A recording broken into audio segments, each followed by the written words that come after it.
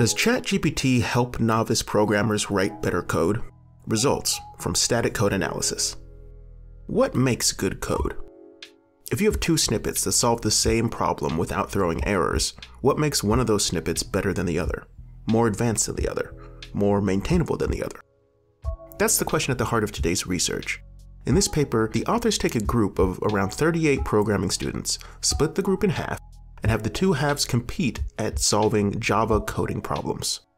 One of the groups has access to ChatGPT, while the other does not. Once all the students complete the problems, the researchers analyze the results to determine if ChatGPT helped the students write higher quality, more proficient, more professional code. For me, the interesting part of this research is less about ChatGPT and more about how they evaluated the students' output, the rubrics and scoring mechanisms they used to review the work and evaluate its quality. On today's episode of Journal Club, we'll focus on how they used cyclomatic complexity, cognitive complexity, and a suite of coding conventions to objectively measure the quality of the code being produced.